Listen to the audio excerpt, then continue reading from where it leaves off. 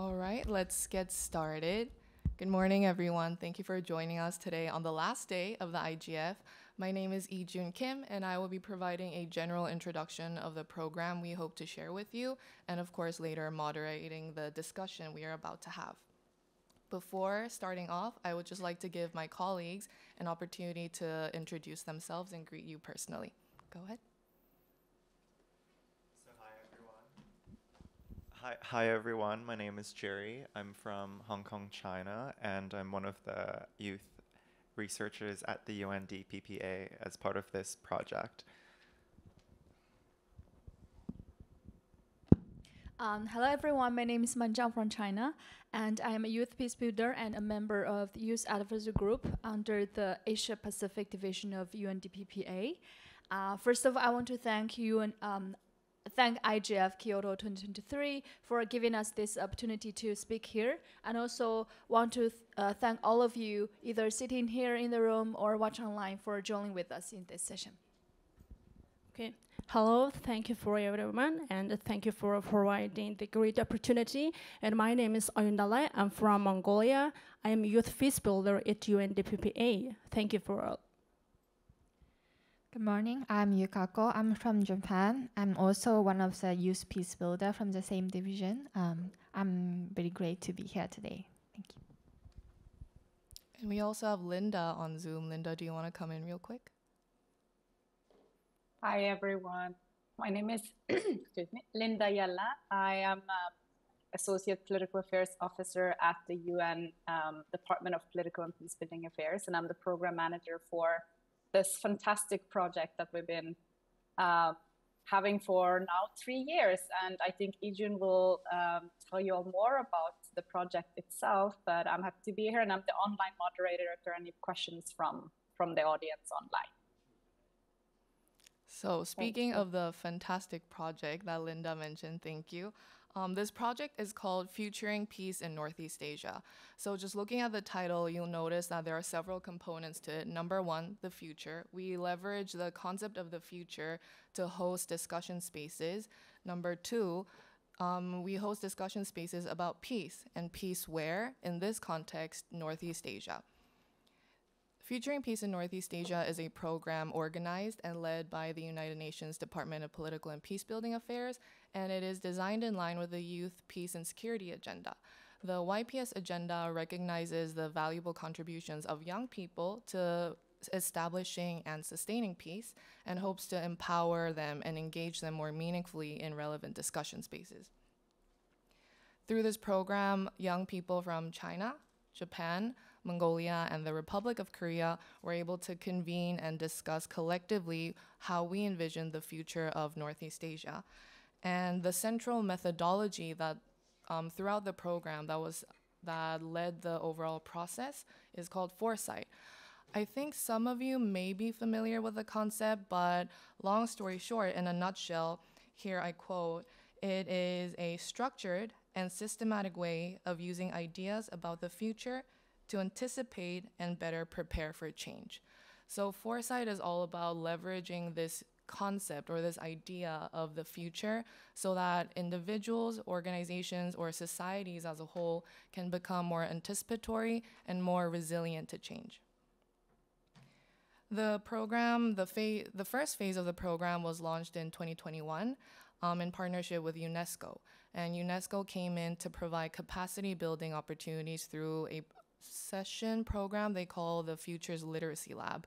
And we had the opportunity to really understand what foresight is, what it means for us, and how we can leverage it in these contexts. Then phase two began in 2022 in partnership with a Swiss policy think tank, 4House, and 4House supported us in translating foresight activities into tangible policy recommendations that we can later share with a broader audience. So I want to speak a little bit more about phase two because that's what this is all about today. Phase two was focused on using participatory foresight tools. So there are many tools within the foresight methodology, and there are many different ways of using it. And participatory foresight tools are focused on engaging as diverse a group of people in these discussions, making it interactive, hopefully fun, so that we can surface trends or signals that are sometimes not as visible. This was done, for example, through a workshop that we hosted and facilitated using the Futures Triangle.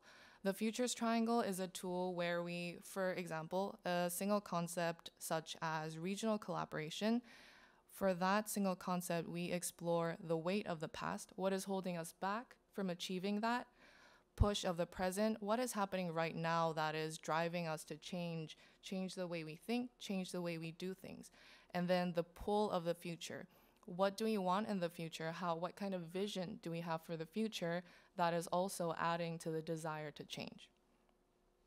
Then we had a really interesting intergenerational dialogue, and it was my first time engaging such a wide range of audiences. We leveraged an online tool. It was slightly more interactive than a simple survey. It encouraged participants who are taking part in it to imagine themselves stepping into a time machine, going forward a couple decades, and then once they look out the window of the time machine, the first question was, what do you see? And through that process, we encourage people to dream quite vividly about how they see the future. And through that intergenerational dialogue, we were actually able to interact with almost 150 participants and of a very wide range of backgrounds, expertise, and of course, age groups. And I found it very valuable because while this is based on the Youth, Peace, and Security agenda, we also recognize the need to, especially when building a collective vision of the future, it's very important to engage as wide a range of audience as possible. And then our Youth Peace Builders, we moved on to the desk research phase. Based on the insights we gathered through the workshop and then the online dialogue with the intergenerational audience, we delved a little bit deeper into understand the current landscape, what is going on in Northeast Asia, what are some opportunities that we have that could essentially launch us closer to the future we want to see, but also what are some challenges that we foresee and how to address them. That desk research culminated in a publication called Future of Regional Narrative Building in Northeast Asia, Policy Recipes by Youth Peace Builders. So we called it a policy recipe because we wanted to make it slightly fun. So it's quite easy to read. The reader usability essentially is similar to a cook recipe book. And we tried to integrate the concept of using different recipes to essentially create a delicious cuisine. And in this case, the cuisine was a metaphor for the future of peaceful Northeast Asia. In the publication, if you want to Google it or find it online, you'll find 4 policy avenues that the Youth Peace Builders came up to recommend how the region, whether through national policies or regional cooperative policies, can move us towards the vision that we hope to see. The first is calling for regional cooperation for education, specifically focused on cultural exchange to build a more cohesive regional identity and enable collaboration. The second encourages the establishment of a Northeast Asian Youth Parliament for climate change. We recognize that climate change is very relevant to the younger generation and of course future generations, and we feel the urgency to do something about that. And one way to address it and meaningfully engage young people is by establishing such a body. The third is calling for partnerships, especially cross-sectoral partnerships to support digital literacy programs. And the last, but certainly not least, is calling for a more consensus-based regulation and support of the metaverse landscape.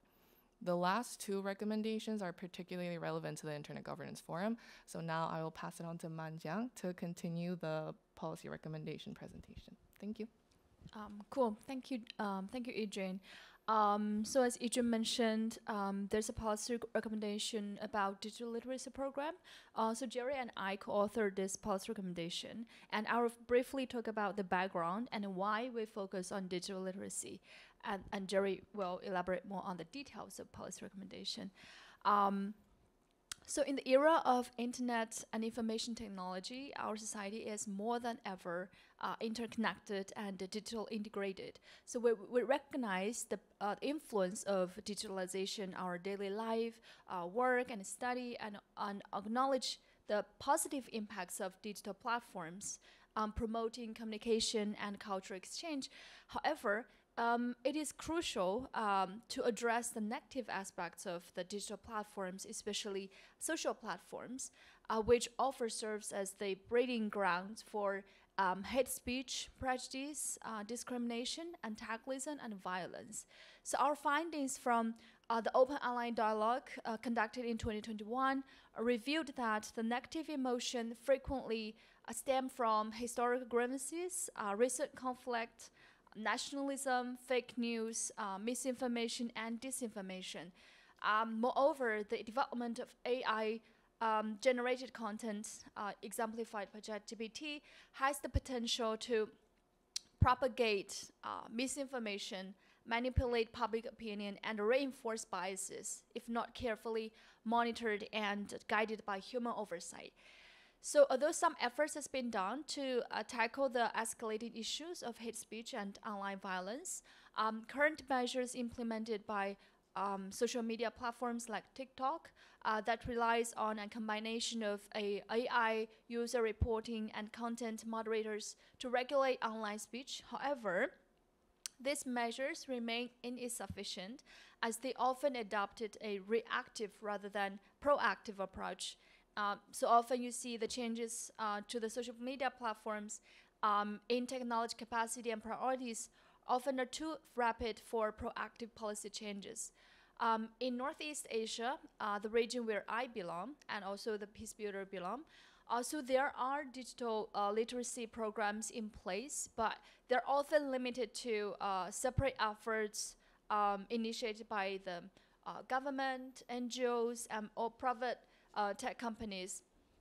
For example, from the conversation that I had over the few days at IGF, that I got to know in China there is Internet Summit for Children and Youth held by the Youth IGF China that aims to build capacity for children and youth in digital space and internet governance. But the efforts are quite limited, led by the government and also the NGO, not necessarily include the private sector. So that's where our policy recommendation came in. We believe that the creation of high quality digital literacy programs in collaboration with the public-private partnership with a regional focus on education is integral to realizing the strong vision of regional culture and a peaceful future in Northeast Asia.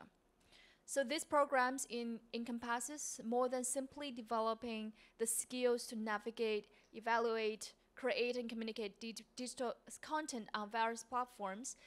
It also entails fostering respect for differences, cultural diversity, and promoting an open and inclusive mindset for the people in this region, and instilling confidence in our own understanding and sharing our own culture in Northeast Asia.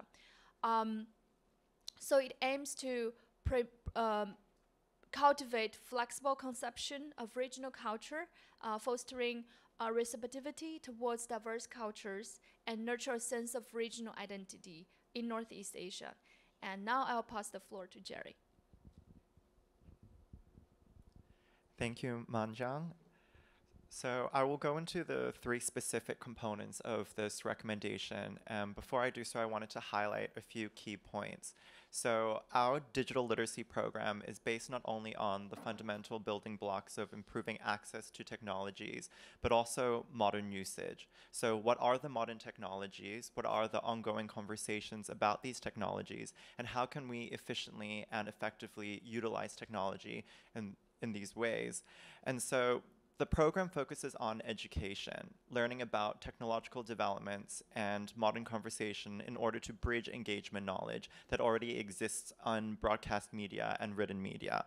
So public and partner partnerships offer a way to utilize private expertise and developments into a public guided system so that developments are organic and from the ground up and can also consider regional and cultural differences. We noted many existing digital literacy programs throughout the many stages of this project, and we noted that while many are offered by private companies, there is a gap of knowledge that exists between these programs and those offered in schools. And so the components of our recommendations are, firstly, to have in-school literacy programs, digital literacy programs, and have different stages of these programs for different grades, covering basics of access to what are technologies, to effective engagement online, to education on important concepts such as what is the metaverse, what is disinformation, and what is misinformation. Bridging versions of these conversations we are having here at the IGF to the classroom enables more voices to eventually be heard in further discussions in online spaces and new technologies. And this is an inclusive approach we really believe in.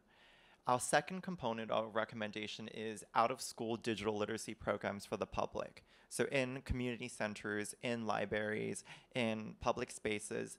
And this approach serves to include more demographics in digital education conversations, and so that we can further adjust material for certain regions and generations as well. Private stakeholders should be providing updates and information onto new technologies. And the third component of our recommendation is to include more voices on policies pertaining to safe digital spaces online. So as Manjang adeptly discussed, there is a lot of online problems that we're facing, particularly with disinformation. And these discussions need voices from those precluded due to lack of access, language, or even knowledge or care. And we believe that this is not one of those issues where demographics have to seek out the tools in order to engage, and that we would be preemptive in equipping people with knowledge and with access and tools so that they can have a voice in this space. Governance in this space necessitates a grounds-up approach that is not just reactionary.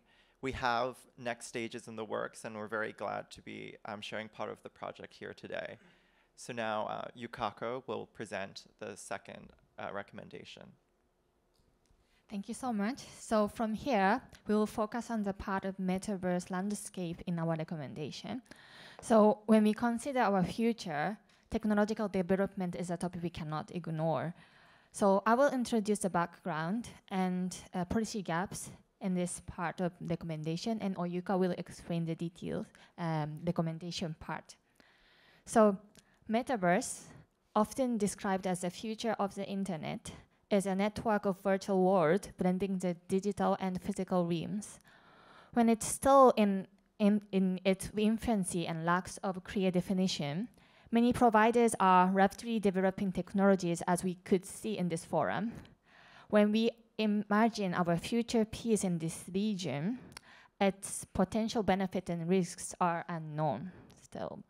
By 2026, a significant portion of the population will be engaged in the metaverse, necessitating better management to prevent issues like hate speech, misinformation, and anonymity. Electricity usage for such a massive use of technology is a debate, but it's may reduce CO2 emissions by replacing physical travels. At this time, the metaverse holds the potential for application in education and fostering intercultural dialogue. However, the educational utility remains insufficiently explored, and there are the notable lack of developed educational content. Key challenges include regulation, privacy, and accessibility. One of the main policy gaps for metaverse future is regulation, which is about how to regulate this decentralized, transnational, and technologically evolving space. Questions of state power, privacy, and data protection vary regionally and culturally. Universal digital access by 2030 is a goal based on UN Our Common Agenda. And government and international organizations are working to improve internet accessibility, viewing digital space as a public arena. In this context, accessibility and affordability are also concerns.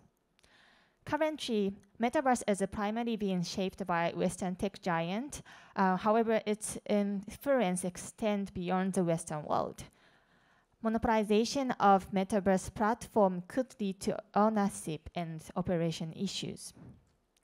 So in Northeast Asia, the unregulated metaverse could exacerbate geopolitical tensions and conflict, given the region's geopolitical importance and existing anonymities between nations.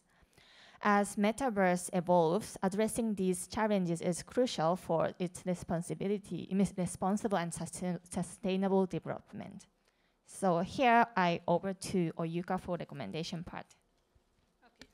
Okay, thank you for Yukako and all, and I would like to highlight some components of our policy recommendations regarding the metaverse. And first component of our recommendation is develop Northeast Asian metaverse platforms. In many Northeast Asian countries have world-class technological capacities, and yet they have been heavily influenced Western cultures.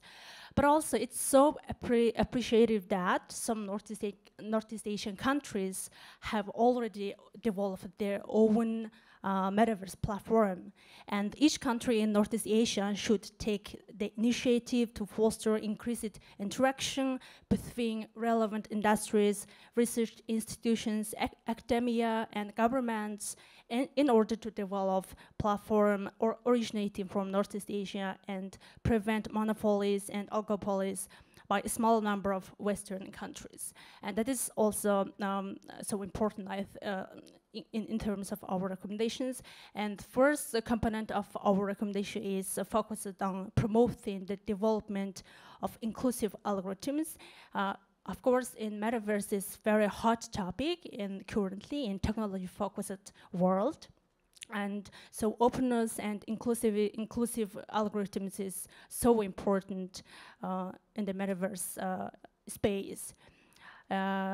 In the metaverse, the physical distance doesn't matter anymore, and while traditional cooperation among countries in the Northeast Asia region can be tricky due to historical differences, territorial disputes, and increased tensions, leading to hate speech and crimes, and regional collaboration remains vital. And so domestic discussions with Northeast Asian countries have typically held in their native languages and creating limited exposure to views from other nations. To foster peaceful relations, governments and should collectively develop algorithms for cross-language information sharing and measures to counter excessive filter bubbles, and this legislation in each country and regional agreements foster the creation of shared narratives that support peace in region and also even the world. And the third component of our policy recommendation is to foster regional collaboration and multi-stakeholder dialogues between private sector and public sectors and even governments and youths and also intergenerational. It's so important. In the metaverse, where the physical and the virtual worlds are approximate, people from fields other than internet and new technologies and policy fields should be engaged and to be heard and consulted, including marginalized communities, youth, people of different social classes, and gender and sexuality, and people with disabilities. And last point of our recommendation is regulation. There is no single players in the regulation of the metaverse, and we need to more discuss about the regulation and a code of conduct. And kind of this conference, Internet Governance Forum, should serve as a model for a similar regional initiative in Northeast Asia, and which could contribute intra and intra-regional collaboration and help and create regulations correcting the imbalance and the potential conflicts of interest between powerful corporations and citizens. Yeah, that's for issues that we focused in our policy recommendations. And okay, thank you. Thank you, Manjiang, Jerry, Yukako, and Oyuka for presenting our recommendations. I find these opportunities fascinating not only because we have the chance to share with the audience, but it also brings back memories. Makes me reflect on the processes that we underwent to develop these recommendations. We have some topics that we want to surface through a more open discussion, elements of the programs that we hadn't quite been able to touch upon through the presentation. But before I launch into that, I wonder if there are any questions, immediate questions from the audience. Interactivity and engaging a wide range of stakeholders is the key value of our program. So you're welcome to address any questions you have.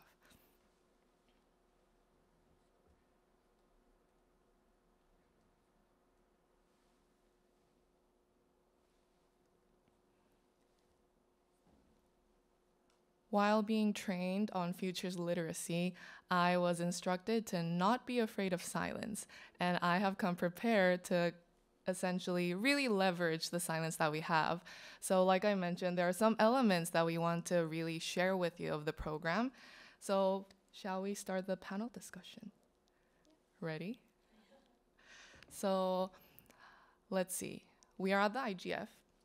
And specifically, I want to hear your thoughts on why internet governance should engage young people in building consensus, possibly regulations, and moving forward so that digital spaces can become safer and more inclusive.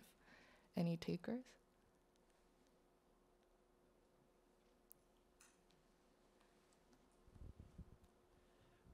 Thank you, Ijun. I think that's a really, really important question that youth also face in so many other of these big systemic and pending issues, particularly with internet governance and technological developments and the whole gamut of challenges that brings. I think youth involvement and youth perspective is so important to ensure that those spaces are inclusive, because the internet should not just inherit the existing problems of the physical and outside world. I think the younger generation can bring so much perspective to these changes. And as we all know, the younger generation, the youth, is usually inheritors of problems and guinea pigs for decisions made on our behalf or for us. So definitely when we discuss concepts like the metaverse and pending policy proposals, youth perspective and youth engagement is key. Thank you, Jerry. Maybe I also want to give some comments on this. I think young people, as Jerry mentioned, usually they're seen as a problem or they're too naive. But I do want to mention, because we are young, that is where we're open-minded. We're open to different kind of solutions and approaches. And also we're innovative. We are able and dare to take innovative approaches in this context for internet governance, and also the issue relevant to conflict resolution and peace building. And also young people, they are the future leaders, so they should have their voices heard and ensure their perspectives are taken into account during the decision-making process. And also I want to touch upon that in Northeast Asia region, I think usually there are limited efforts to bring and engage young people in the decision-making process. Well, over this discussion with other participants over the past few days at IGF, I got to know that there quite a lot efforts has been made in other parts of the world. For example, in Africa, there's a very active youth engagement initiative. For example, the youth IGF in Africa under African Union in different countries in Africa. Also, there's Bangladesh youth-led initiative that also aims to address the digital literacy on digital platforms. So I do see there's a lot of things happening in other parts of the world, but I don't see, at least in this region, in Northeast Asia, youth engagement are not enough. So we need to take the initiative and to take actions to bring young people into the floor, into the decision-making process, into the implementation process. Thank you so much. So I really resonate with what JD said and Manjan said. I have a 2 point. So first one is, yes, as you said, so younger generation, this generation, including this generation, I assume, is called digital native. So how we engage to the digital technology and how we construct reality is different from other generations. So our perspective should be considered to that into policy making, first of all. And the second part is the perspective of age diversity, generation diversity. I think it lacks, it's not limited to internet governance, but especially in our region, because of the demographic change, and most of the country, maybe Mongolia is the exception, but most of the country is leaning toward like aging society. So it's easy, like youth voice tend to be undermined because of its structure, but especially for this, like the policy related to technology, different perspectives should be considered. Of course, in terms of digital literacy and technology, we shouldn't have a digital divide. We shouldn't exclude older generation because they are also kind of vulnerable, like in terms of digital technology, but age diversity in general. Like youth voice is equally important to older generation.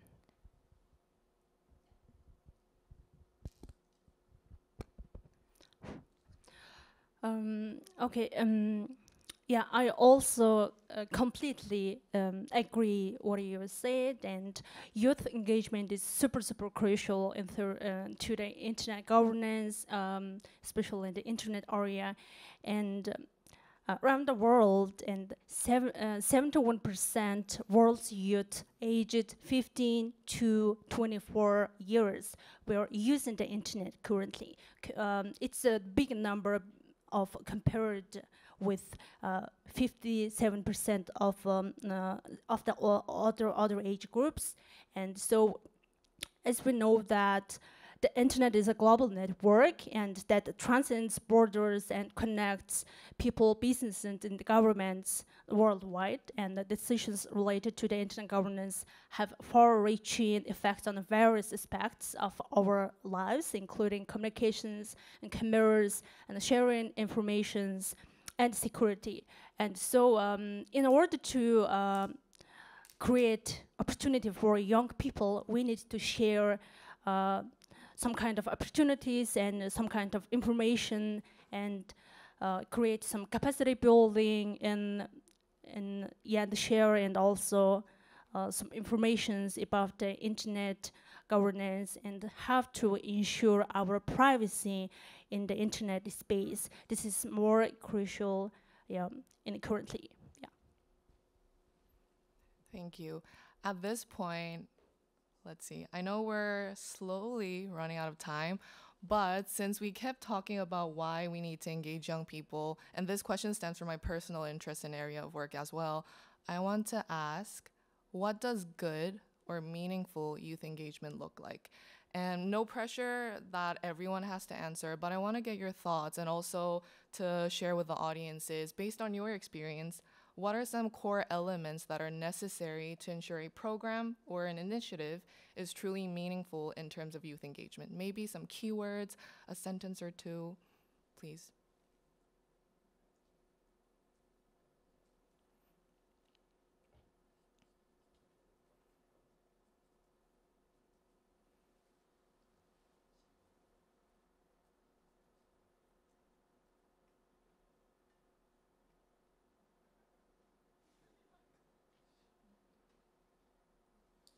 Maybe I will start.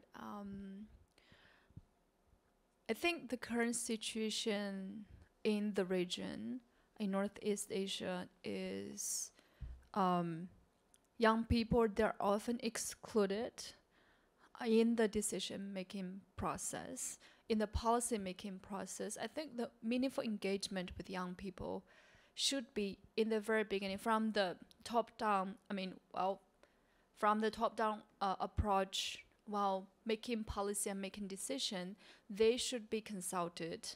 Their opinions and perspectives should be included into, while we make the policies, what kind of internet, what kind of future that young people they want. I mean, this is the future of, young people, the next generation.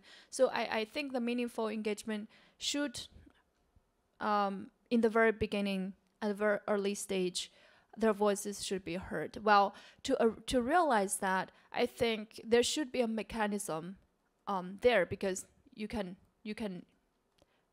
do things without any frameworks or organization to support that, right? So there should be framework where the young people voice and perspectives can be channeled into the government or private sectors, technology companies, decision-making process. But I see for now, the efforts are quite limited. I think that's the direction that we should aim for.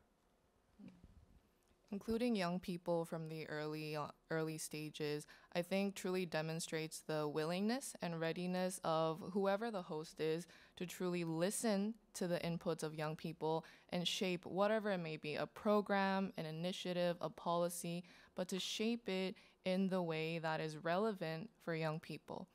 I very much agree with you. Is there any immediate reactions to this? If not, that's okay. We can move on. Yukako? Thank you so much. It was a very good question. I was thinking, like, what is that? So from the perspective, so I grew up in Japan, but now I live in Africa, South Africa. So like, as Manja mentioned, there are a lot of youth initiative, youth leaders. So I was wondering, what is the difference between us?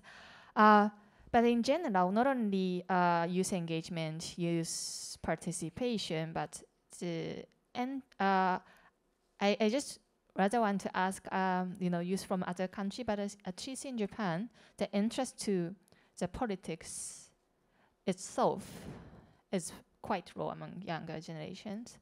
And so, so we don't need to like immediately engage to decision making, but just like we need to be exposed to the opportunity to be heard, and also about the policy making, because I think most of young generation just feel it's very far from where they are, and experiences are like valued. I think it's culturally in our society, but like just maybe like as Manjan mentioned, it should be more framework and opportunity. Then we have more access to the tables and to be discussed. Not necessarily like only youth talking about it, but we can just talking about like intergenerational dialogue, because it's also like segregated based on age, and most of the conference room and the meeting rooms. This opinion is not very like organized, but that's what I'm thinking. And thank you so much. Thank you. There were recommendations from Manjiang and Yukako on how to more meaningfully engage young people. So essentially, these are recommendations for organizers, other stakeholders from older generations. But I think it's also important to remind young people that while governance, the concept may seem very far-fetched from the daily lives of young people, especially because it seems to be the province of governments and state representatives. However, I do think it's necessary for young people to understand how those decisions can affect their daily lives. And with that awareness, to continuously push and advocate for more meaningful youth engagement. And I think once there is the back and forth between these two groups, that is truly the way to create this intergenerational cooperation and an environment that enables that, so that there is response from both sides. Shall we move on to the next question? Before I do, I wonder if there are any questions from the audience. Yes.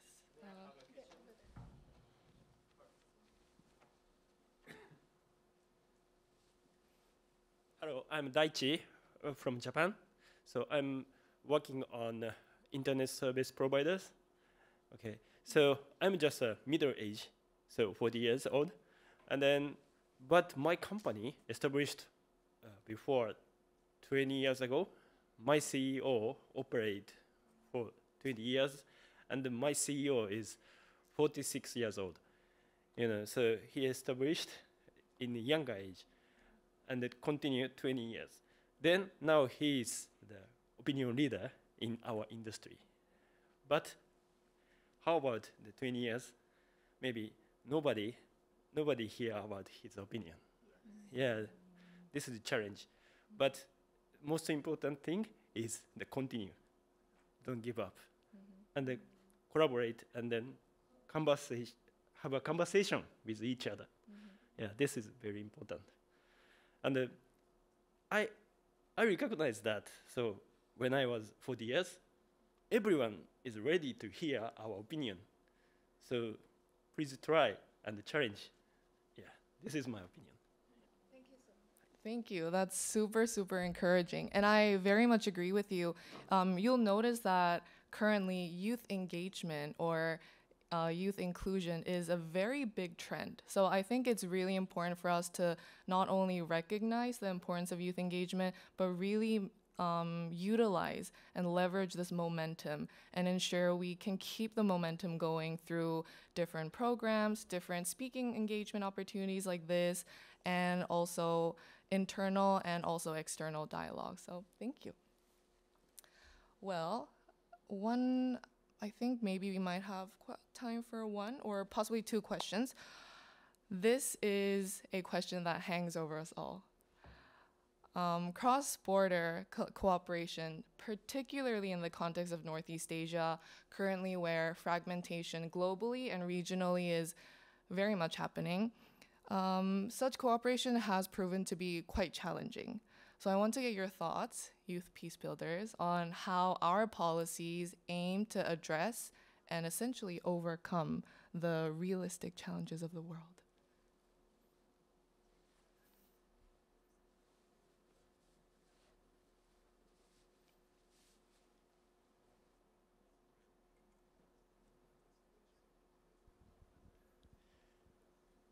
Thank you for that question. And that definitely is a major question that we always get asked when presenting policy recommendations of this nature. And for me, I think that looking back to the beginning stages of the internet itself is a great guide in that there was a lot of consensus on global governance regarding certain parts of the structure of the internet, but then content, for instance, was left to nations and national policy so that it could be sensitive to cultural differences or religious differences and considerations. I think despite the fragmented nature of the Northeast Asia region on some aspects, that could also be possible and left to national policies for certain cultural considerations. But with that said, a lot of our policies, particularly on digital literacy, education, and regional community building across borders, those are initiatives that have existed in our respective countries, but our policy proposal just serves to improve on these existing efforts. For instance, in Hong Kong, Meta in 2021 has a digital literacy program, and it was applied and there were workshops held. The Women's Foundation in Hong Kong also had similar efforts to encourage women in Hong Kong to be part of STEM. The Hong Kong Bureau also has their own digital literacy program. So our policy recommendation on digital literacy programs, like the beginning foundations are all there. We just hope that there could be more public and private collaboration so that more voices, as we've said repeatedly, can be included. But Yes, so I guess my quick answer is that I don't see that as a major problem.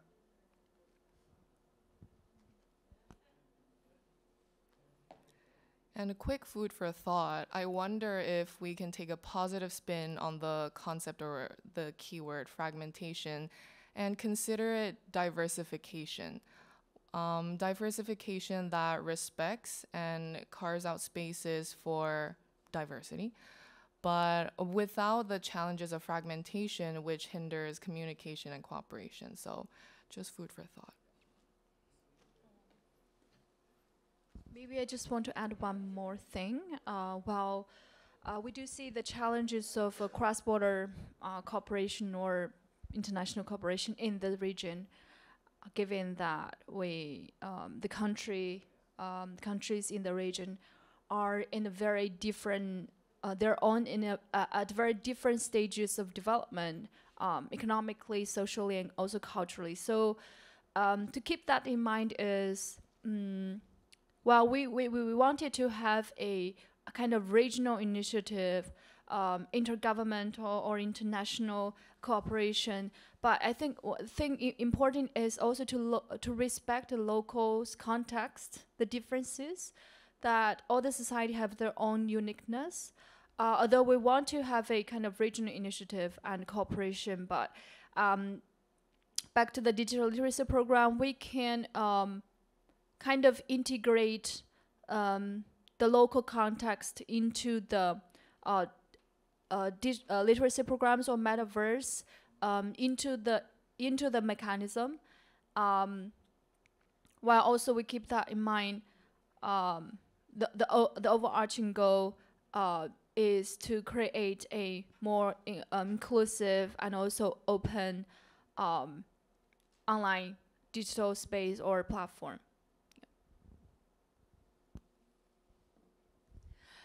Yeah, I would like to add some insights, and cross-border cooperation is happening in some kind of regions, and for example, Mongolia, and due to some issues, for example, skill gaps and cultural awareness, and also some kind of mechanisms, and so that it's so valuable that in ways and capacity building, promoting that enhance the skills and knowledge of individuals and users and organizations involved in the metaverse context.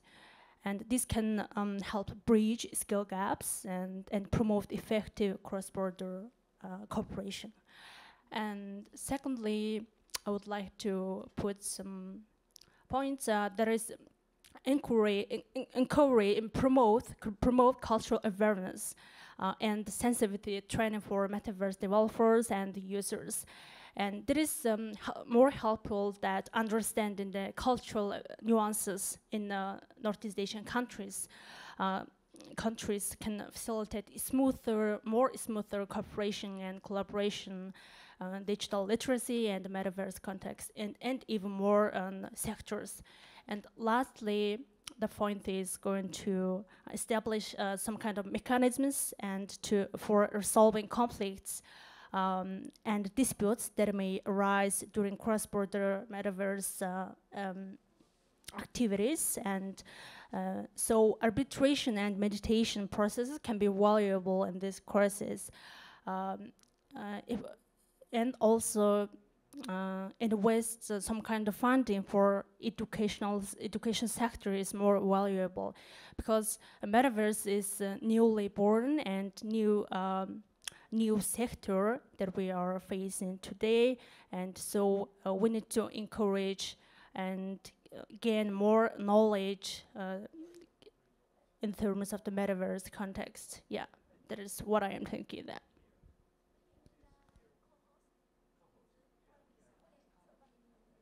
Thank you so much. I have a relatively longer time to think about my answer. But this is very challenging question. But cross-border cooperation is challenging, but particularly in political layer. But economic layer, we already have a lot of cooperation within the region, like, because just manufacturing some like smartphone, those things, or like no single country can manufacture a single product these days. And especially like China, Japan, Korea, we have a lot of economic cooperation, and also Mongolia, like also as you mentioned, like those capacity building, those things, like, there are cooperation in some ways. But because we are peace builder, when we're talking about peace, we can't avoid, like political issues. So like just that the conversation from politics makes the conversation more difficult.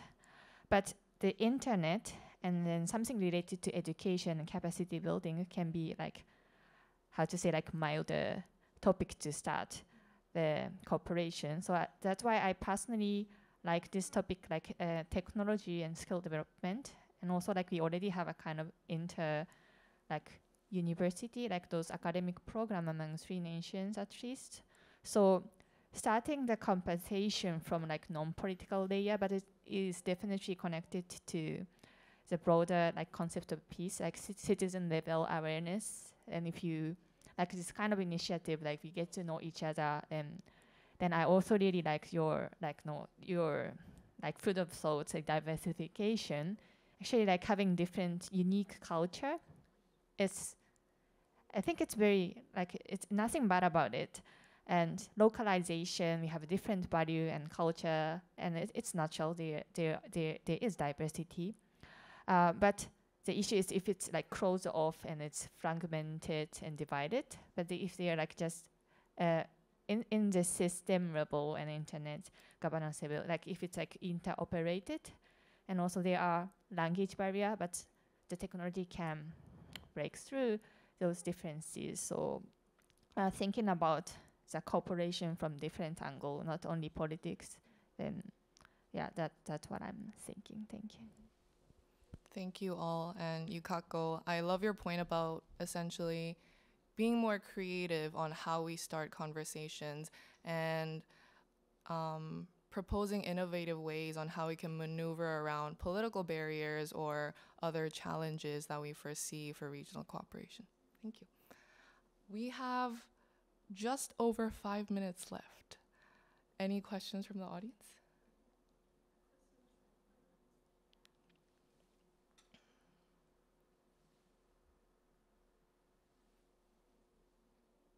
Not to worry, because I have another question to pose to our panelists. But just to be mindful of time, let's keep our responses short so we can clear the room just right on time. So last but not least, and also if the audience is very much interested in this program, I'm sure this question will be fascinating, but I want to hear from you guys, what are our next steps for these policy recommendations?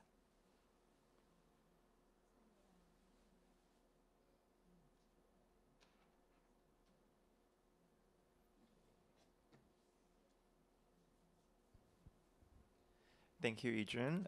So, as Yukako mentioned, there are existing cross-border regional collaboration groups already, and a lot of them do pertain to the education space. So, research consortiums and research groups, university efforts.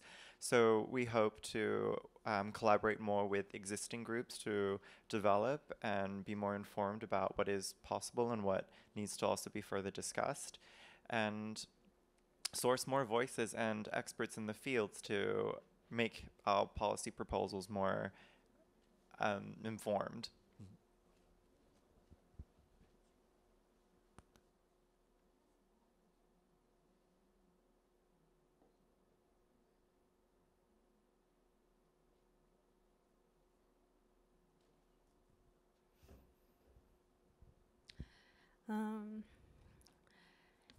Yeah, I have 2 points about the next steps of the metaverse. And first of all is we need to invest in some kind of funding to educational sector. And it is still new sector, and so implement educational programs to improve digital literacy and responsibility use of the metaverse. And these initiatives should target both young people and adults, and also intergenerational peoples should target that, and it can help to raise awareness of the potential risks and benefits, of course. And secondly, contributing the developing code of conduct or regulating a framework is more crucial, and industry standards that address privacy and data security and content moderation and digital property rights and within the metaverse is crucial. And so next step is contribute some kind of code of conduct and regulating of the metaverse, and also education programs. I think it's more crucial for the next step. A quick note, let's try to keep our responses to a minute. I know it's hard, but Okay, yeah, because we are running out of time. After the next step, so our recommendation is not for recommendation. Like we shouldn't stop there. So it should be implemented in some ways. Then we need a cooperation and collaboration with other organization, and potentially other youth organization, maybe like Youth IGF, and also other, of course, like different, also like not only like having dialogue, but have a more practical conversation with different organizations. But that's why we are here. So that is going to be a next step. And I'm also open to talk each of you like attending these sessions. Yeah. Quick. Yeah, maybe just want to add the last point that for next step and the future plans, we do see the realistic limitations. For example, the funding and investment and how to keep this program sustainable. But I just want to echo what Jerry mentioned is we can start with integrate our policy recommendation into the existing regional initiative already, that make it easier. And also we already have the stakeholders around, and then we'll reach out to them and just add the element of digital literacy and also metaverse into it. I think it could be make it more easier to implement and proceed further. Yeah. I think we are right on time. I just want to reiterate thank you to the Internet Governance Forum for providing this platform for us to share our recommendations and insights. And to our audience, if you are interested in continuing to observe and also explore how young people can shape governance and beyond that peace building, especially in Northeast Asia, please keep up with Futuring Peace in Northeast Asia. Thank you.